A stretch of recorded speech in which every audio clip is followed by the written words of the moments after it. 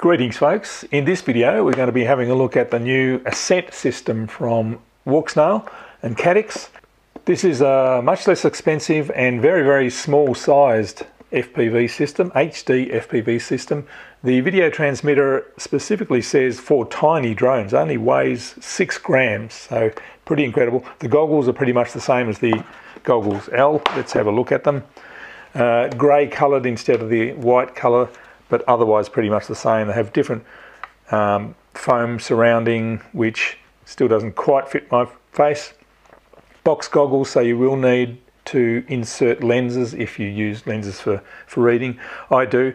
I can almost focus on the screen, but I'm just much better if I put sort of a couple of reading strength lenses in there, which I have done with the goggles L. I've just sort of hacked up my own. You can buy the proper frame and lenses from Caddx, but very nice quality box goggles.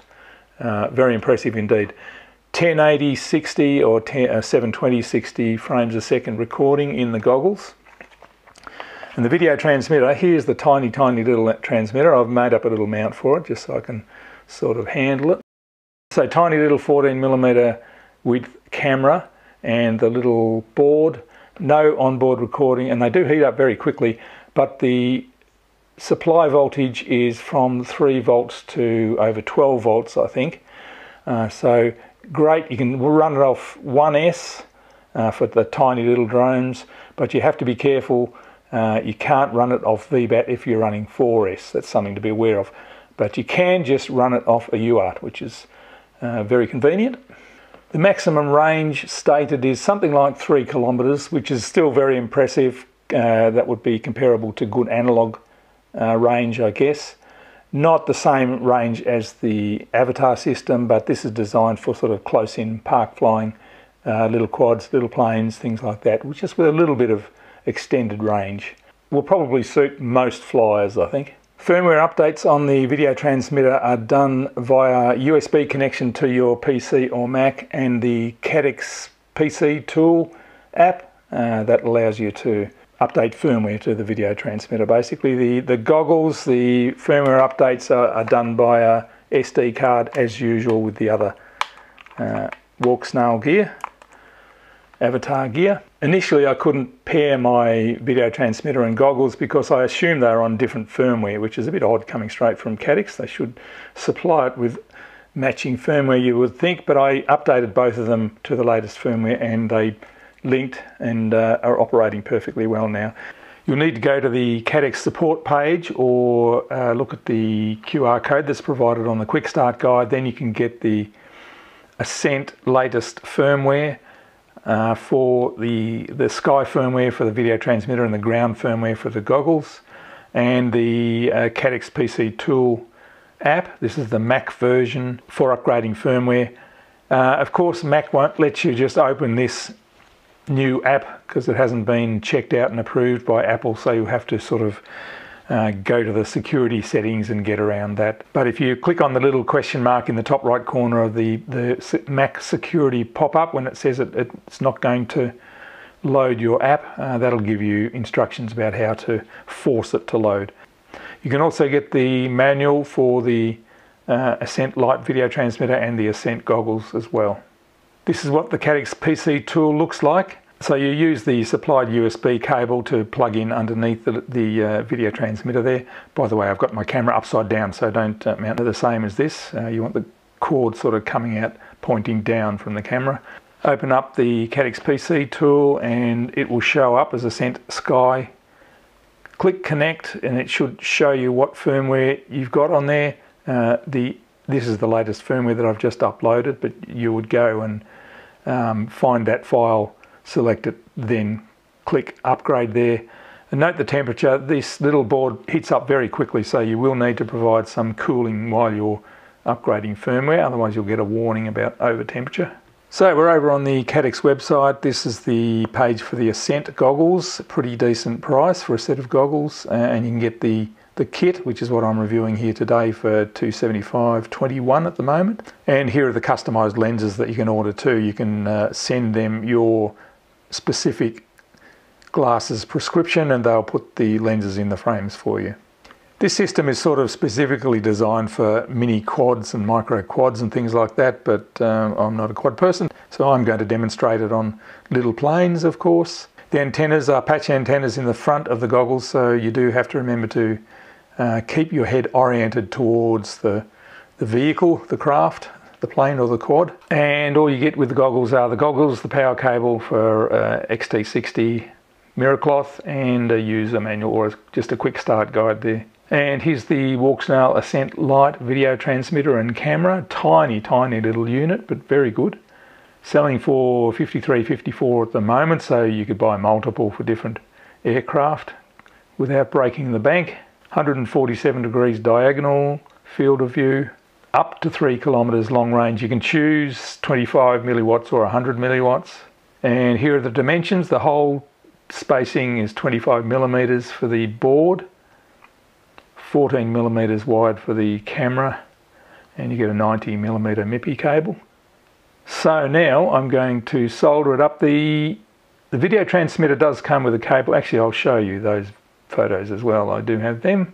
This is what comes in the box of the Ascent Lite video transmitter. We get the little unit and nuts and bolts and rubber grommets to for suspension mounting for the board. There's the USB cable for firmware upgrades and a quick start guide, and you'll need to scan that QR code to get the full version of the manual and the firmware as well. Or you should be able to get this stuff on the support page of the Walksnail website as well. Now this cable, it fits directly into SpeedyB. The SpeedyBs have a 6-pin JST socket, and this is a 4-pin, but it can plug straight in. The thing you have to be aware of is that the SpeedyB F405 Wing Mini uses battery voltage for the video transmitter. So if you're running this on 3S, 2S or 1S, or 3S or 2S, that's fine. You can't run it on 4S, otherwise you'll blow up the video transmitter. To fit in with my systems, I've had to cut that off and solder on my own 4-pin DuPont connector. I've mounted the Ascent Lite VTx and camera up on my little Penguin, Atom RC Penguin. Nice little plane, suitable for a little FPV setup. Nice sunny but quite windy day, so it'll be a bit of a bumpy ride, but let's go and see how it looks in the air.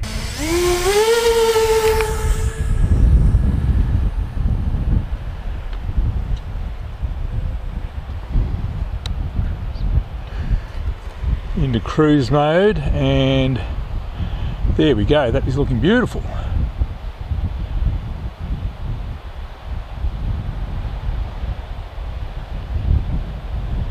Lovely image. It's a beautiful day for it, I have to say. Let's get up a little bit higher.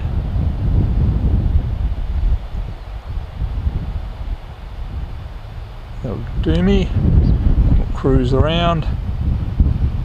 Yeah, picture looks beautiful. It is a perfect day for getting good images though. Lots of detail in the sky, bright sunshine, a bit of cloud coming across, lots of detail in the ground to look at, and that is just looking superb. It looks probably possibly just as good as the Avatar. There may be some image processing artifacts that are showing up, possibly, but overall it is just a magnificent view. Yeah, not quite as much fine detail probably, but perfectly acceptable as a lovely high definition image in the goggles.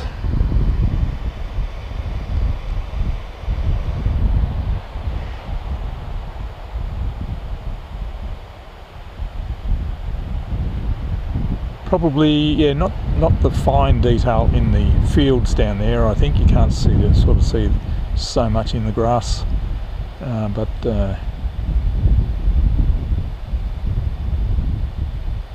very, very nice anyway. So this is going to be popular, I think. cheaper price, smaller size. I hope they come out with some different video transmitters, some sort of higher spec video transmitters maybe. But we're getting decent range there. Don't want to go too far.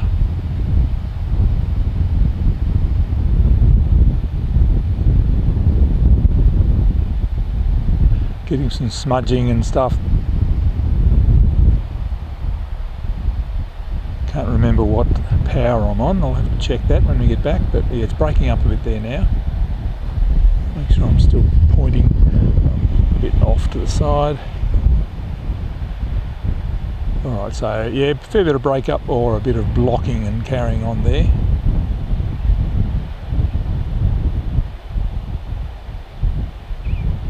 So best for closer range. Alright, I might bring it in and see what power I'm on. I might be only on 25 milliwatts.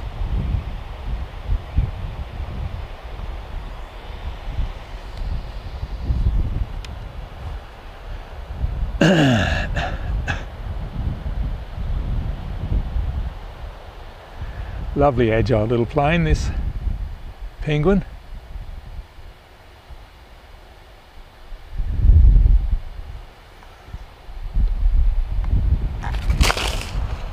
Whee! There you go, I'm only on 25 milliwatts. So that was on 25 milliwatts. That was good for about 1 kilometre of range with some blocking on the way back. So let's put up to 100 milliwatts auto and see how we go.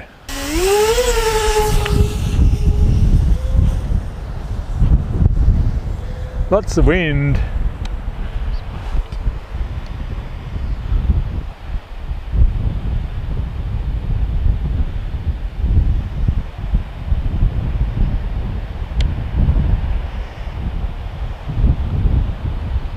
Climbing up a bit. Here we go. Looking good.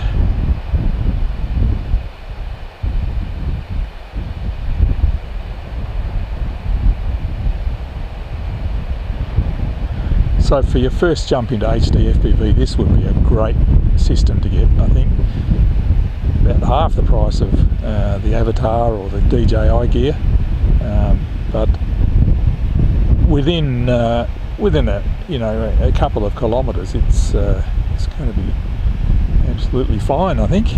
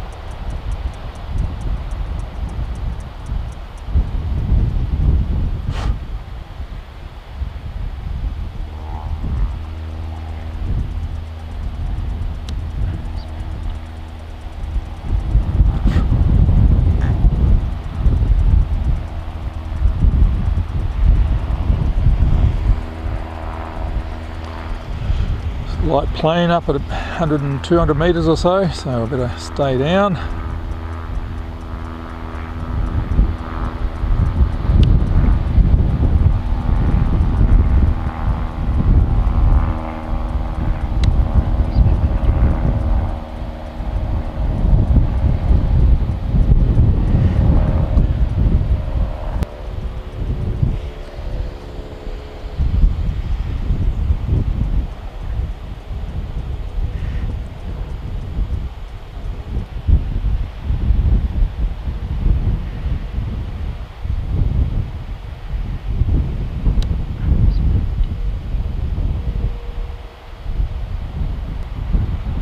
Alright, well, I'll bring it in, have a chat about it.